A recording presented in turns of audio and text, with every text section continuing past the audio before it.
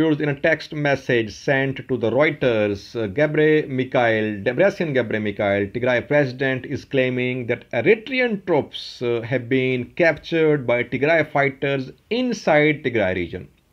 Before having a look at this development, viewers, in my previous video, I informed you about a story of Sudan Post, which is a Cairo-based news source. Sudan Post claimed that Ethiopia had expelled South Sudan ambassador over the alleged presence of Debretsion Tigray president inside South Sudan and his meeting with Abdel Fattah al-Sisi, Egyptian president. Now, a denial has come from both Ethiopian government and South Sudan government. Both are rejecting this news.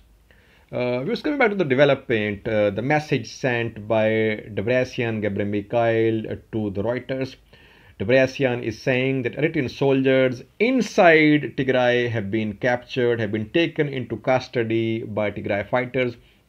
Viewers, we have seen that since the start of this war on November 4, Tigray spokespersons have been accusing Eritrea of providing military support to Ethiopian troops.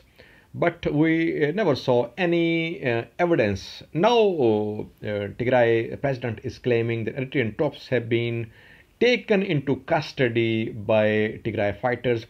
Where were they arrested? How many of them have been captured?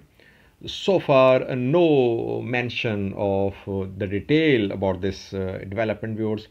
But in the coming hours or coming days, Tigray spokespersons might show Eritrean soldiers captured by Tigray fighters.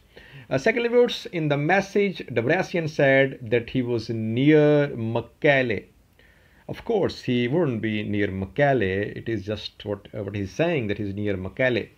And lastly, he said that the news about the recapturing of Aksum and shooting down of an Ethiopian fighter jet which was shot down yesterday. Both the news are true